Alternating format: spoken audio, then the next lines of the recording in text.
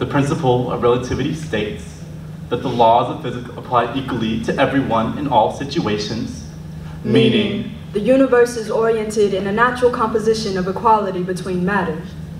Clearly, Einstein and Newton never met a Negro, never watched a black body hang from tree and defy gravity. Never saw an infant thrown into the middle passage of the Atlantic and sink. Now float like the buoyancy of my bones are reminded the living to.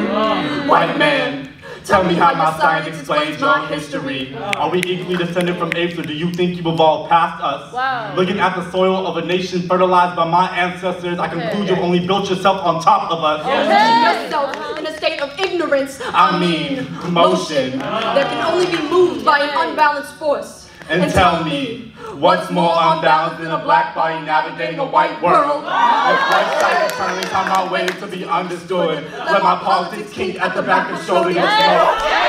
Let my politics show you how I react to colorblind actions. Let my color rainbow into Wakanda. Let my vernacular fall outside the margins of Shakespeare's sonnets. Walking to the beat of Janelle Monáe's contradictions, factual and fiction. This body is made of superstition. This body is made of myth, and yet it's still drilled up for exhibitions of white modernity. The materiality of this skin does not give you the right to police this matter, unless black lives matter.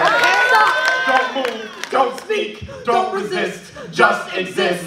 Isn't it ironic how science fears my reproduction?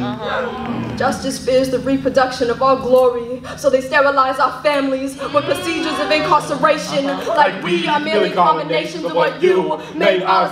Ain't nothing complex about that chemistry, keeping me unbalanced in my own hood, afraid a bullet might change course at any moment and seize the reproduction of these cells. I know all too well how biology operates. My God. If you're wondering why I hesitate to pass these traits onto my offspring, it's because science taught me it takes more than matter to prove you matter enough to be alive. Space that's been drilled into too many black souls are just proofs of the unknown. My bones, just black holes in white space. But this light cannot be taken away. This space, if only for a second, will be ours infinitely. Wow.